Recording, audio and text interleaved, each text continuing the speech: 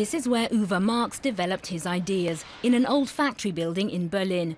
He's trying to use artificial organs instead of animals for research. The idea is old, but Marx is the first to have implemented it. His motivation, animal protection. We believe, and so do American researchers, that if the principle basically works, a large portion of present-day animal testing can be replaced. How much? 70–80%.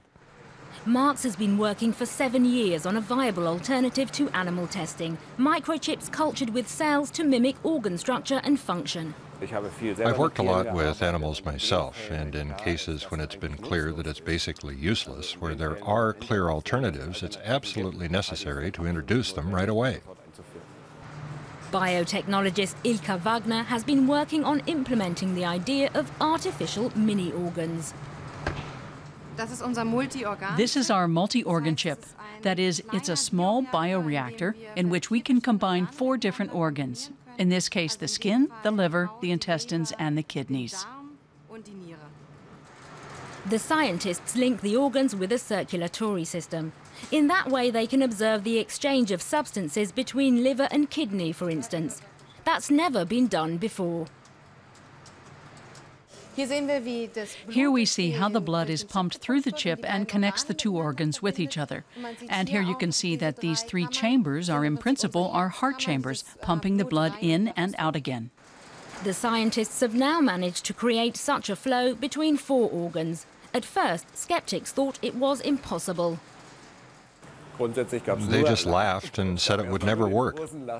Then I privately invited 6 to 8 professors from all over Germany and discussed it with them in 2 or 3 sessions, taking a scientific approach. They were the first ones who didn't laugh. They said they'd think seriously about it. And then it was clear it can work. These days, the team also works for the pharmaceuticals industry, testing skin creams and medications.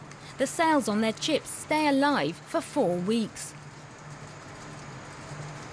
This is where our tiny liver lives, in our chip. Here, it's already been treated with a substance that's toxic to the liver, and the liver cells are dying off. We can see that by the way the cells form these large black clumps. And the flow of blood, our pulsating fluid, is moving large aggregations of cells freely. So the organ structure is in serious trouble. After 14 days, the evaluation shows the drug hasn't passed the test. It would be harmful to humans. All the green cells you see here are dead cells. That means they've reacted to our drug and have died. Marx wants to recreate the metabolism of the human body as completely as possible. By 2018, he wants to create a chip with the 10 most important organs of the human body. It would replace not only animal testing, but also long-term studies on humans. On the chip, scientists could see not just how the organs react one after another to an active substance, they could also create tailor-made chips for individual people. They donate a cell, and we make the various organs using our technologies. Then it's their reaction, the way you or I react to something. Marx imagines that in the far future, huge automated testing factories could exist. But even now, the research team expects the chip to trigger fundamental changes.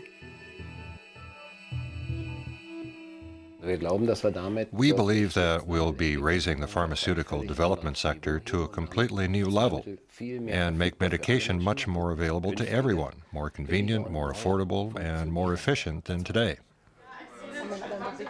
But Marx doesn't want to take his company to the US or China. He says the scientific environment in Germany is simply too good. That's why he's already turned down lucrative offers. He wants to produce the organ chips in Berlin. His credo, animal protection should start in Germany.